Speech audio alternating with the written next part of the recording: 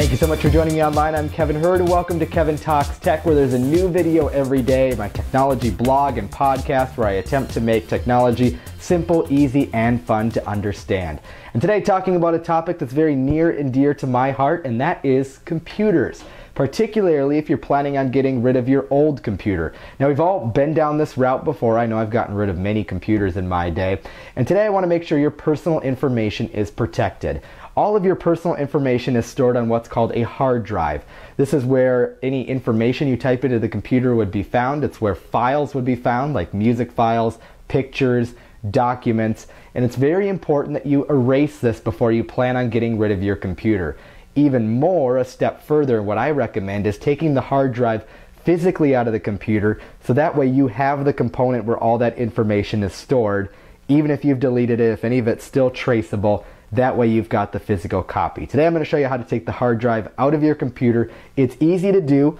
I think you want to do it before you recycle it. And so what I'm going to do is I'm actually going to use our close-up cam to go ahead and help demonstrate how this is done. So let's go ahead and take a look at the computer right now. This is an HP Pavilion desktop that I'm going to be opening up here today. You're going to want to make sure to have the side panel taken off. This is very, very easy to do. Usually there's a twist type knob that you'll find on the side. You can twist that to take it off. Other computers may actually require a screwdriver to remove the screws to get this panel off. Now, looking inside, you can see that we've got quite a mess of cords in here, tons and tons of components to help make the computer run. You're going to want to look for the hard drive, and how you can find it is it's a rectangular type of device, and I would recommend looking at the wording on these components. In particular right here, my eye is drawn to this hard drive right away because when I see the brand, it says Hitachi on it, which I know is a maker of hard drives.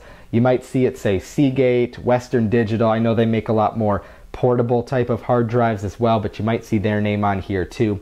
But what really makes me certain that this is a hard drive is where I see the word capacity on there. And it's a little tough to see on this camera, but you can see where it says 400 gigabytes on it. I know that's a measurement of hard drive space, and so that makes me certain that this is the hard drive right here.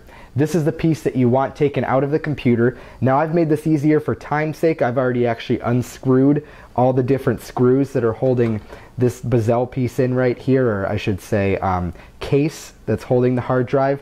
You may need to do this too. It depends upon the type of model computer that you have.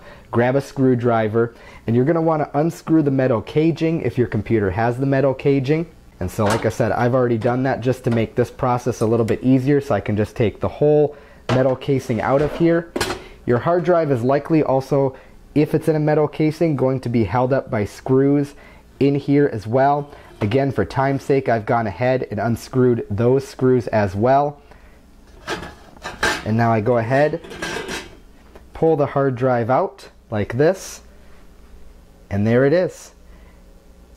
As you can see, a rectangular type of device, quite heavy actually, but there are a lot of different moving components in here. But this is what holds all of your personal information on it. Again, your documents, pictures, music files, application files, programs, whatever you've got is all contained on this. And so I'd highly recommend holding on to your hard drive. I know there's different ways that you can dispose of this, maybe different places that will destroy it completely that specialize in hard drives. Otherwise, it doesn't really take up that much space, so it is something that you could really just kind of keep in a closet in the corner. Once you've got that done, your computer is good to go off to the recycling place. Now, if you missed any of this or you want to see a write-up on it, you can head to kevintalkstech.com. I've got all the information up there for you. And don't forget to check out more of my videos, youtube.com/KevinTalksTech. And please click the subscribe button. That helps keep track, for me anyway, how many people are watching, what videos you like, and makes my interaction with you a lot easier as well. Thank you again for joining me. Have a great day.